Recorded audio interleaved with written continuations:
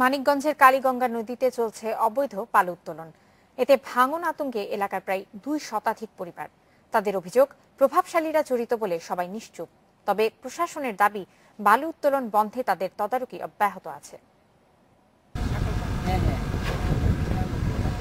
গত 2 সপ্তাহ ধরে পৌর এলাকার জয়নগর গ্রামের উপর দিয়ে বয়ে যাওয়া কালীগঙ্গা নদীতে 2টি ড্রেজার বসিয়ে বালু উত্তোলন চলছে। এতে হুমকির মুখে পড়েছে রাস্তাঘাট এবং তরা ও বেউথার মতো 2টি গুরুত্বপূর্ণ সেতু। নদী ভাঙনে বাড়িঘর হারানোর আতঙ্কে এলাকাবাসী।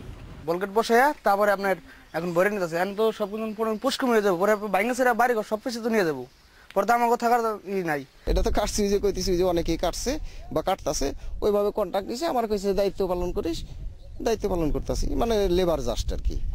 শুধু জয়নগর নয়, কালীগঙ্গা নদীর তরা সেতু থেকে শুরু করে পুটাইল পর্যন্ত বিভিন্ন স্থানে ড্রেজার বসিয়ে অবৈধভাবে বালু উত্তোলন চলছে। জনপ্রতিনিধিরা জানান, প্রশাসনকে জানানো হলে বালু উত্তোলন সাময়িক বন্ধ থাকে, কিন্তু কিছুদিন পর আবারও তা শুরু হয়।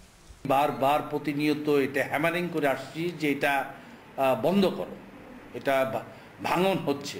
শুধু বালি নয়, লোডেড ড্রাম ট্রাকগুলি যে রাস্তাগুলি ড্যামেজ হয়েছে, বারবার বলা সত্ত্বেও বন্ধ হচ্ছে না। স্থানীয়দের অভিযোগ, ক্ষমতাসীন দলের প্রভাবশালীরা অবৈধ বালু উত্তোলনে জড়িত।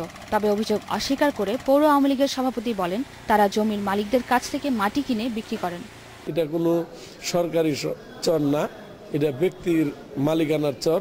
তাদের কাছ থেকে আমরা লিজ নিয়ে আমরা মনে করেন যে নিয়ম নীতি মাইনেই এখান থেকে মাটি কাটতেছি। এখান থেকে পার ভাঙা কিংবা কোনো ক্ষতি হওয়া এ ধরনের কোনো সম্ভাবনা নাই। প্রশাসন বলছে, অবৈধ বালু উত্তোলনের সঙ্গে জড়িতদের বিরুদ্ধে কঠোর ব্যবস্থা নেওয়া হবে।